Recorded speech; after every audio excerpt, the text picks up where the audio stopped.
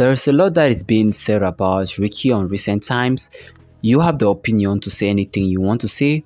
Yes, guys, celebrities themselves have taken up to themselves to post a lot about Ricky and lessons that we have to learn. The likes of Nina, the likes of Kenny, Perotosi, Makadzi. The list just continues, some easy, and we can't just end it.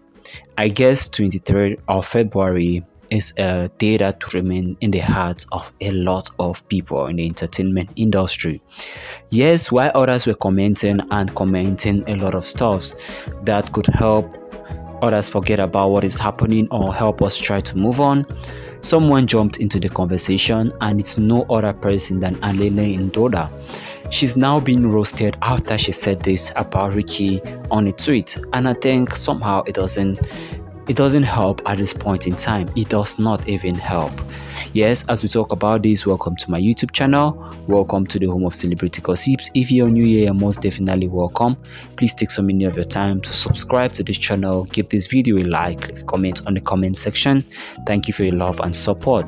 Riky Rick's family have finally confirmed that a 34-year-old rapper passed on this morning after posting it on social media. From the statement, the cause of his passing wasn't specified just yet. However, it has been assumed by many people that he took away his life.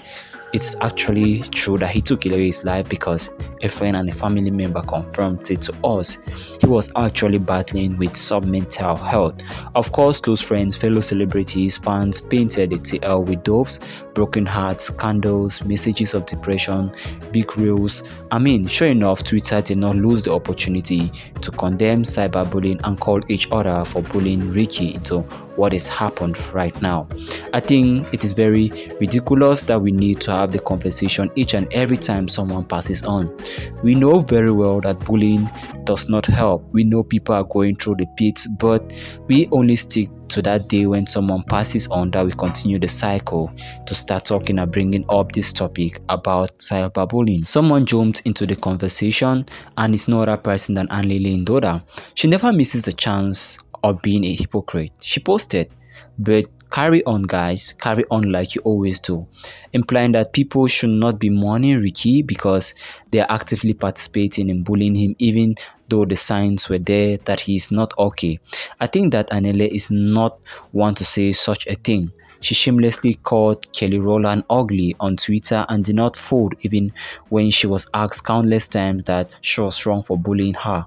How then does she condemn other bullies when her own incident did not end with an apology?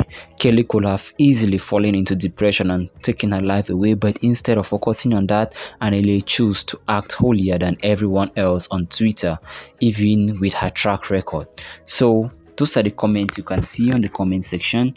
There were a lot that were being said about her. I think it's no time to start arguing or talking about different things which relate to Ricky. We should just pray things get better with the family, especially the wife and the children. Thanks for watching this video until the very last end, guys. Thanks for staying by. Please do well to share your comments down below in the comment section. I think it's time for us to be aware of what is happening. We should stop cyberbullying. Cyberbullying kills a lot. I believe God has a reason for everything as well. Yes, thanks for watching. Thanks for staying by. Until then, stay home and stay safe. See you next time, guys. Bye-bye.